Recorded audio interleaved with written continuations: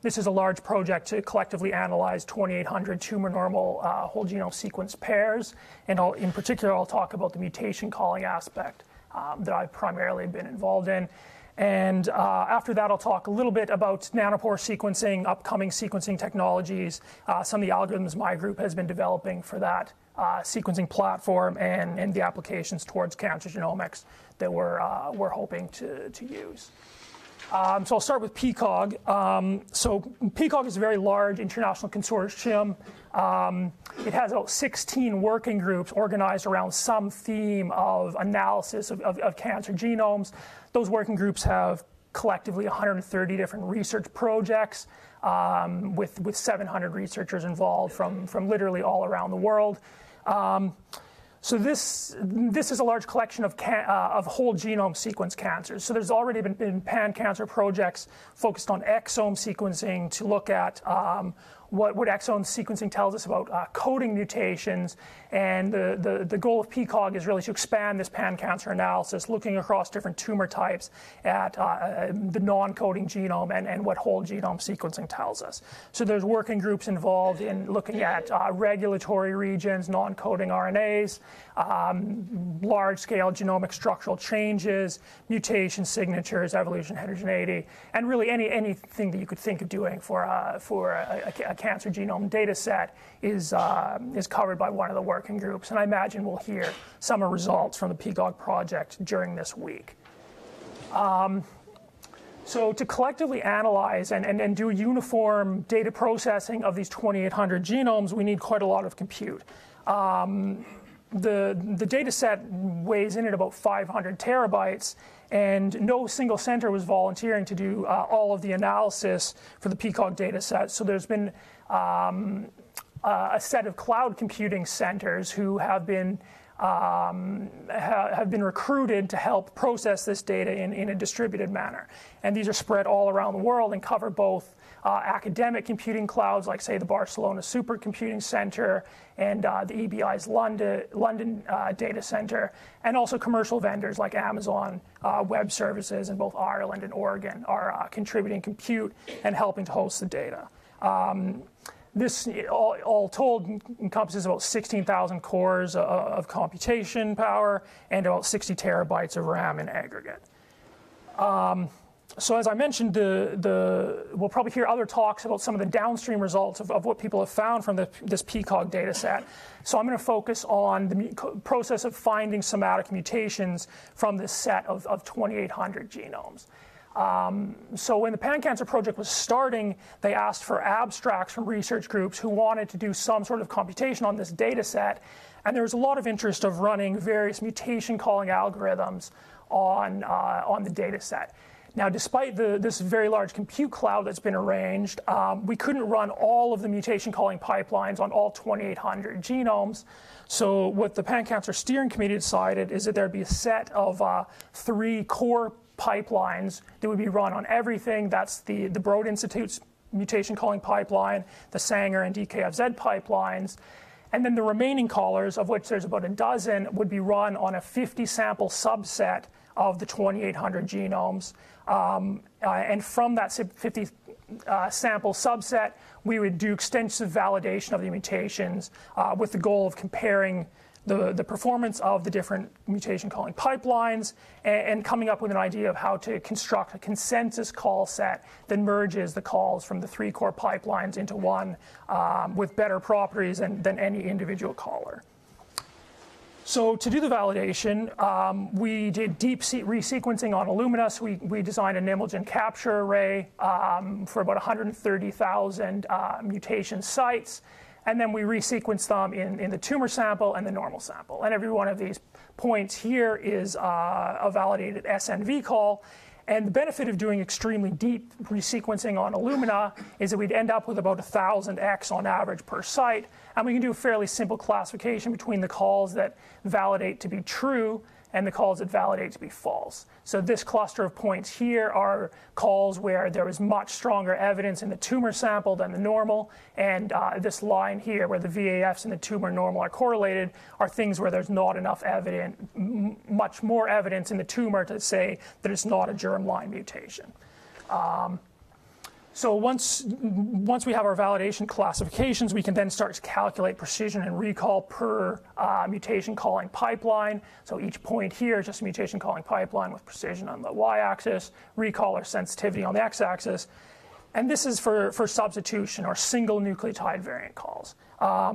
We see that the major distinguishing factor between the mutation pipelines for SNVs is the sensitivity of the caller. Most callers have very good precision. They're not making very many false calls, but they vary widely in their ability to find the true mutations. From the lowest sensitivity caller having less than 10% sensitivity, all the way up to the mutex pipeline, which is a very well-tested substitution caller, having about 98% sensitivity. Now, if we look at insertion and deletion mutations, we see a much worse performance, and this probably doesn't come as a surprise to many of you, in that the performance of finding insertion and deletion mutations is really all over the place. We find that some callers are able to have fairly high precision for finding insertion and deletions, but none of them have very good sensitivity, with the best topping out at about 55 to 60% sensitivity. This plot includes all insertion and deletion mutations that we tried to validate, including homopolymer runs, which are probably the most difficult class of indel mutations to find. If we restrict ourselves to not including indels and STRs, we see somewhat better mutation calling performance, with some pipelines having sensitivity over 60-65%, but none of them doing a great job, unlike for substitutions. And if we look at structural variation, again, we see a very similar picture. Some pipelines having fairly decent precision, but none of them having extremely good sensitivity that would push them up into the top right of this plot where we'd like to see the callers. So what I take away from this is that despite all of the work on calling indels and structural variation, we're still in quite a difficult position where there's not one dominant approach that we can run and get a comprehensive set of variant calls for on a cancer genome. I think SNV calling is largely a solved problem. There's some work maybe to be done with low-frequency mutations, but in general, SNV calling is in a much better state than calling larger mutations. So I was working particularly on indel calling using assembly-based approaches for the last few years, and I've started to think now about how long reads, like reads that are 10,000 base pairs in length rather than 100 base pairs in length, are going to improve the situation for finding these more complex rearrangements. And the rest of my talk will be about how we've been using nanopore data and building methods to analyze nanopore sequencing data. I'm not alone in this idea that long reads are going to help. In a way, it's very obvious. But I'd just like to point out that Mike Schatz's group has done a very nice job of looking at how PacBio data, which also gives you reads on the scale of 10,000 bases, will help find structural variation. And they've sequenced a breast cancer cell line to very high depth. And there's a link to his slides here that covers that project. So there are four main reasons I'm interested in nanopore sequencing. The first is that the sequencer is extremely portable. If you haven't seen one, the MinION sequencer is roughly the size of this clicker. You plug it into a laptop with a USB cable, and then you just load a sample into the top of it, and it sequences directly on your benchtop. That opens up a lot of new applications of sequencing, particularly in resource-limited conditions or in clinical sequencing labs where they might not have the infrastructure to support, say, an Illumina sequencer. Like PacBio, the nanopore instrument gives you extremely long reads. You can sequence 10,000 base pair reads or even 50,000 base pair reads as long as you're careful enough with a library prep. And the technology is also scalable. The version of the sequencer that's very small, it has about 500 nanopores, which sequence in parallel. The larger version of the instrument that's currently in prototyping has about 140,000 pores.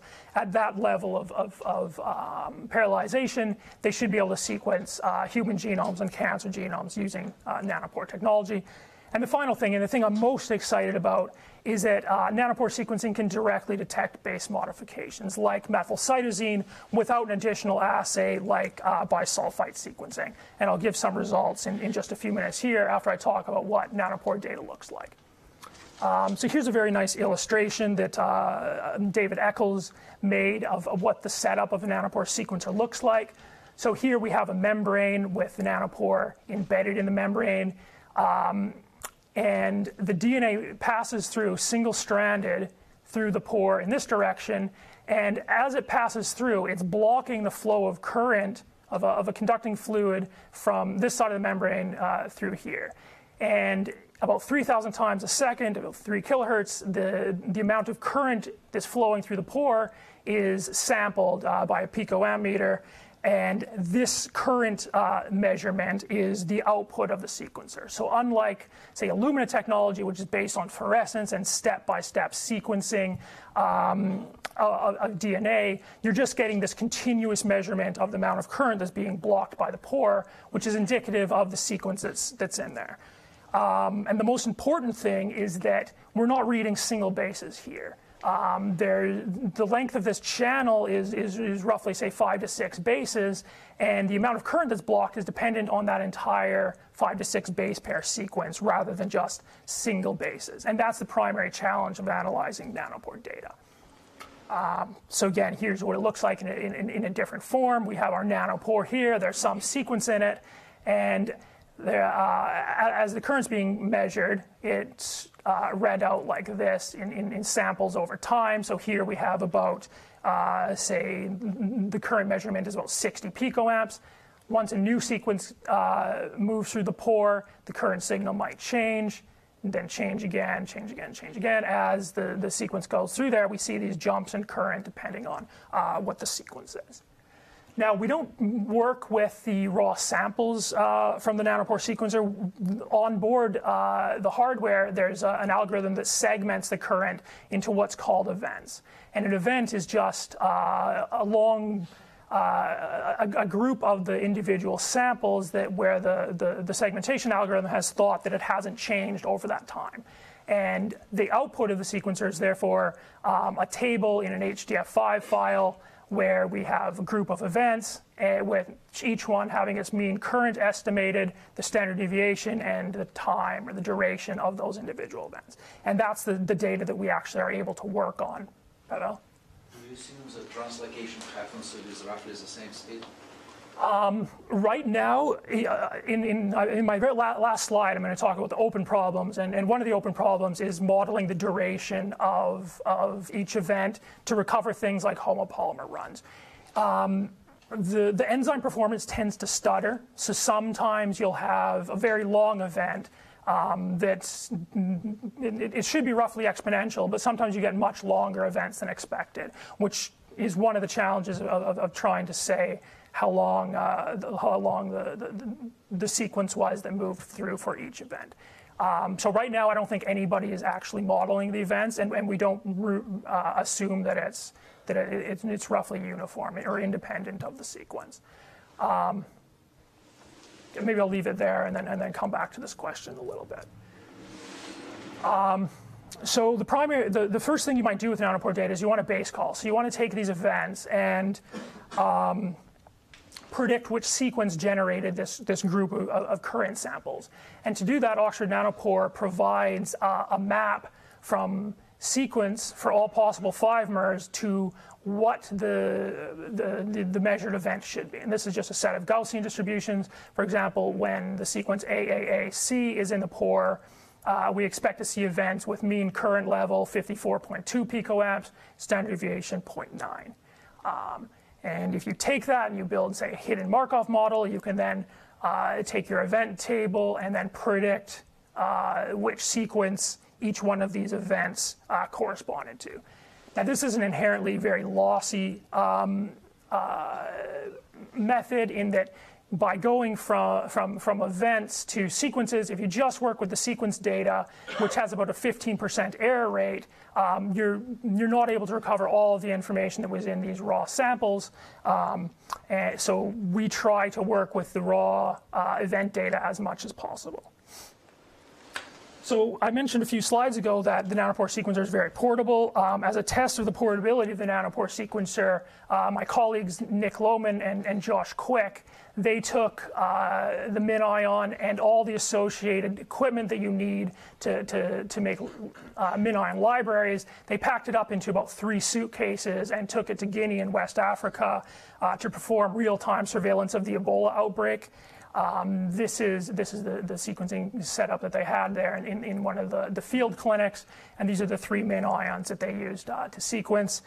They were able to do about 140 Ebola samples based on amplicons over a period of a few months, and as I said, directly in the field hospitals in Guinea. So my contribution to this project was developing a way of calling SNPs from the nanopore data by using the signal data.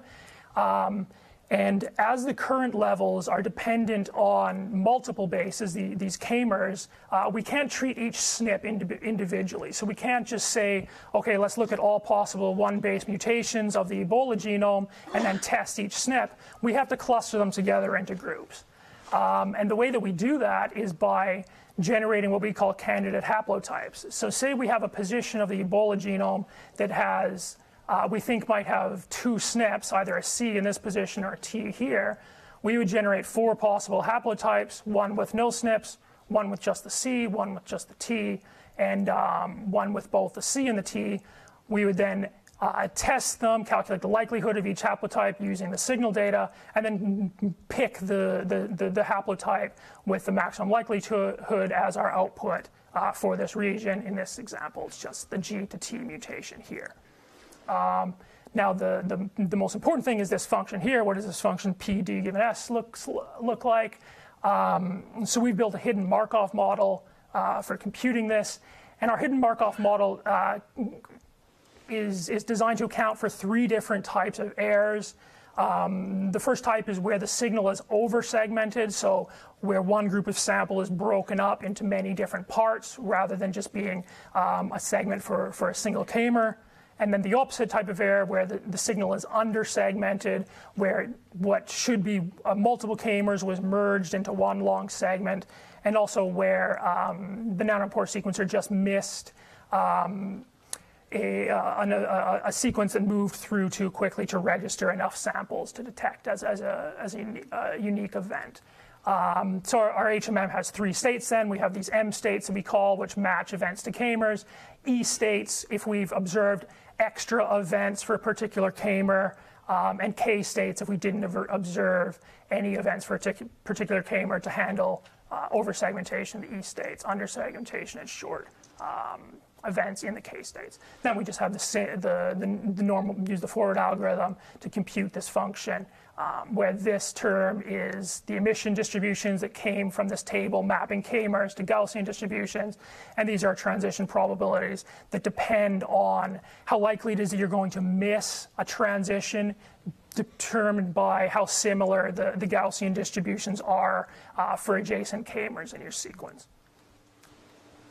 Okay, so that's the basic HMM that we use. I'm now going to talk about methylation. So the idea of methylation detection using the nanopore sequencer is that because you're sensing the actual perturbation of the current from the DNA molecule, any sort of chemical modifications of that DNA molecule might affect the current in a different way. This was shown a few years ago in experimental nanopore sequencers by Mark Akeson's group at UCSC. And I've been working with Winston Timp at Johns Hopkins University of validating this and building predictive models from Oxford Nanopore's MinION instrument. So what Winston Timp did is he took a set of E. coli DNA, he synthetically methylated it with a CpG methyltransferase to build a training data set that we could use to relearn these emission distributions for variants of the k-mers that contained methylation or not. So here's what the trained distributions look like for a few different examples. So this is in the context of ATGACG, where this C can either be methylated or not. So in the red here is the methylated version of the k-mer, and in blue is the unmethylated version. And we see that there's quite a large shift upwards of the signal in the methylated version, where the distribution is now centered around 63 picoamps, whereas for the unmethylated version, it's about 59 picoamps. This would be relatively easy to call methylation off of single reads in this context. Now, other sequences are more difficult. Here's a different context, AT, GG, CG, and we see that the methylated version and the unmethylated version are quite strongly overlapping, and we probably wouldn't be able to get single base methylation resolution in this context. But if you pile up a lot of reads and sequences, say 30x, we could probably then distinguish between the percentage of molecules that are methylated or not in that collection. So having trained this methylation model, we wanted to run it on real human data to see how well it works. So we've sequenced a small amount of the Na12A78 cell line and used our trained model to predict whether CPG islands that are covered by a nanopore read are methylated or not. So on the y-axis here is the percentage of cytosines in CPG islands that are methylated according to our nanopore predictive model. And on the x-axis is alumina bisulfite data for the same cell line. And we see that our nanopore measurement is largely correlated with the bisulfite data. And in particular, we pick up the correct biology here in that the CPG islands that are upstream of genes that are lying in promoter regions tend to be unmethylated based on both the bisulfite measurement and the nanopore measurement, whereas intergenic CPG islands tend to be methylated. Now, we also performed a negative control experiment here where we PCR treated the human DNA prior to nanopore sequencing, as PCR will get rid of the methylation mark. And if we run our same nanopore predictive model on that data, we predict very low methylation for that human data, which in my mind validates that our predictive model is in fact picking up methylation correctly for CPG islands. Right, in the few minutes I have left here, I'll just talk about some of the problems that I think are going to be upcoming for nanopore analysis. So right now, the common workflows are we'll sequence the data on the nanopore, we'll then take the events, base call them, use the base called reads to map the nanopore read to somewhere in the reference genome, and then we'll use the signal data to call SNPs from. And this is a lossy procedure because the error rate of the nanopore reads is so high, some reads just aren't going to map with a 15% error rate. So what I'd like is to skip the base calling step and take the raw nanopore signal and align the signal to the reference genome, and then just do all of the analysis in signal space rather than this intermediate step of base calling. So within my group, we've been investigating using spatial indices like the KD tree, which works quite well for small genomes, but the question is whether we can scale this method up to human genome-sized data sets. So the structure of the KD tree is really just taking the reference genome, turning it into k-mers based on the events and what you'd expect the event signal to look like for each position of the reference genome, and then indexing it and doing nearest neighbor searches and clustering them for the whole nanopore read. We have a blog post on my group's blog about this process if you want to read more about it. And the thing we're interested in now is seeing whether we can scale. And then really going back to Pavel's question earlier, is how much information can we extract from the time that the signal is through the nanopore, in particular to improve things like homopolymer calls. So because we're working on these 6-mer models, we don't expect to see a difference in signal if 6 A's go through the nanopore or 20 A's go through the nanopore. But what you'd like is the events to be stretched out longer, and then use the fact that the events would be longer to predict how many the length of these homopolymer runs.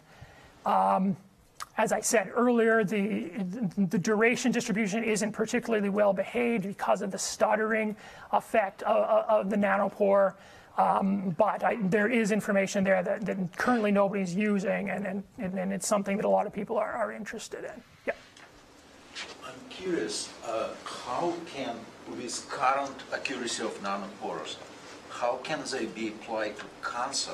Mm-hmm. The error rates, according to your own research hits the wall at 0.5%, which clearly will generate too many erroneous calls for human genome or even bacterial.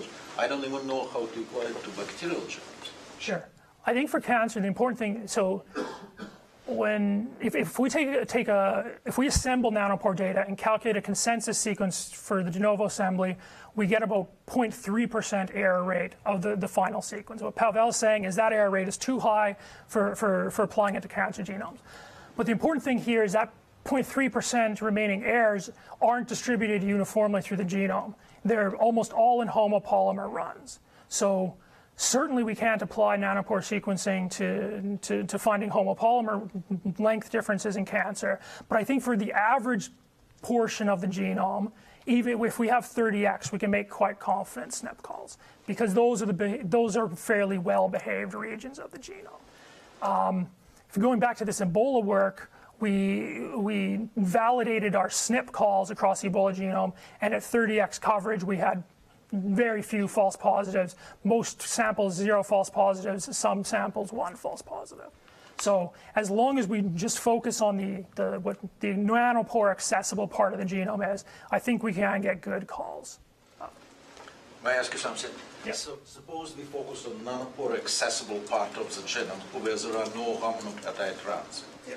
But even distinguishing between single nucleotide run and two amino acid, two nucleotide run, A versus A, already there is significant error rate. How would you deal with this? I don't think I've found that. I think you can, as long as the flanking sequence is different, like X, A, Y, where X and Y aren't A, I think you can call those without a problem. Right, and the third thing is how well we can make these HMM-based inference algorithms scale. If we sequence a human genome to 30x, we're going to have 100 gigabases of sequence data, but the actual signal data is an order of magnitude more. And how can we make that scale such that we can make the analysis as fast and cheap as the sequencing? So those are the three big problems I'm keeping in mind and things that we're working on in my group. And I'll just end with some acknowledgments. I'd like to thank Jonathan Dursey, Matai David in my group who work on the algorithms. Phil Zuzardi is a research technician who's helping us do the sequencing within my group. And then my collaborators, Nick Lohman and Josh Quick at the University of Birmingham in the UK, Winston Timp and Rachel Workman at Johns Hopkins University, and the members of the Pan Cancer Project. All of our codes down here at the bottom if you're interested. Oh. Thank you. Immediately. So going back to your plots with respect to indel and SV calls. Yeah. First of all, you know the question that I'm going to ask. Sure. How did you figure out the SV calls, and how confident are you with this? And perhaps as importantly, if you go one slide back. So I especially noticed Nova break somewhere close to the bottom with respect to precision. Mm-hmm. If you remember, the Dream Challenge demonstrated Nova break winning overall. Right. How does it compare to your validation? So as you know, the Dream Challenge is simulated data, of course. So is there a value in the Dream Challenge? That is the question. Well, that's a controversial question, I think. Certainly we need to reconcile what's going on. Like, something I didn't say is this is aggregated across all samples. So if you have one sample where NovaBreak made a lot of mutation calls, it's going to have very low precision if they didn't tend to be validated. What the Dream Challenge is looking at is single sample performance, and each group can make multiple submissions there. So there's some parameter optimization going on in the Dream Challenge that isn't done here. This is looking at 50 samples and collective behavior. What I should show that I didn't because I don't have time for is the performance on the 50 different samples. What's the precision per sample, per caller? And that would probably look different than looking at these aggregated numbers for both indels and SVs. So with respect to SVs, how did you call an SV? That is, I guess. Yeah, so we called SVs using 2 lines of evidence. So we looked for a consistent pattern of soft clipped reads within the predicted region of the breakpoint. And we also looked for whether the tumor sample had a much higher proportion of discordant read pairs within that region. And if either of those conditions passed, we said it was a validated call. So it's not the exact breakpoint, actually. We didn't require exact breakpoints, no. Certainly, like, you asked how confident I am in this. There's an entire structural variation working group, as you know, in pan-cancer, who are also looking at the validation data. This was our first pass at getting numbers. There is more work to be done, certainly. I didn't understand in your identification of modifications. Was it a totally blind experiment or was it a control experiment? Like people now, 3 years ago, Oxford Nanopore founder had a paper where they even detected phosphorylation. But it was cheating because it wasn't a blind experiment. They knew where phosphorylation was to look for. And I wasn't completely sure whether, like, you showed some result, but was it blind or was it completely blind, or you knew where these modifications are? For the human experiment, we didn't know where the modifications were. Going back to this. So the experiment was like this. We have E. coli DNA, we PCR treat it, and then we methylate it as well. And we sequence both the PCR, which is completely unmethylated, and the synthetically methylated version using 2 parallel nanopore runs. And then that's our training data set to distinguish between unmethylated sequence, methylated sequence. We then took human data, native, just a DNA extraction, no PCR. We sequenced it and then predicted methylation, not knowing anything about the methylation patterns in human. And then we also took the same DNA, we PCR treated it, and ran our prediction algorithm on the exact same, on the PCR treated. And that's the next slide here. And this is the difference between methylated and completely unmethylated. So in this version, in the human data set, we had no prior knowledge of methylation patterns. That wasn't in our algorithm at all. We just used the signal data to predict whether it's methylated or not. Just quickly, was it commoditized the DNA, or did you purify the DNA out for the human? It was purified DNA. It was just a normal DNA extraction kit. No histones. No histones, no. So then why would we see this gene effect? That's just because the promoters tend to be unmethylated, right? In the chromatinized DNA. Sorry? In the chromatinized DNA, before you throw out the histone. So you're saying that, like, if we throw out the histones, we wouldn't see the CpG methylation signal? I'm just saying the near the CpG signal is a chromatinized DNA property. Okay. It's not if you purify the DNA and methylate it in vitro. We didn't methylate it in vitro. No. This is native DNA. All we did was extract and sequence it. Russell. So I'm curious, the nanopore has trouble with homopolymer runs, but is it fine with variable length short tandem repeats, where you're basically going through cyclic permutation? As long as it's cycling, you can pick it up, and you could say, if it was AG, you should be able to predict the length. Do you know any structural variants in that cell line, and how were you able to detect any sort of larger structural variants? From the nanopore? Yeah, this is probably the most sequenced human sample. And people have spent a lot of time. So this is one of the genome in a bottle samples as well. So there's 10x data, which is 100 kb reads, and there's very good collections of structural variations. So that could be used as a resource, but it's not something that we've looked at. Any more questions as we're switching speakers? Now let's thank Jared. Jen tried to make sure we didn't.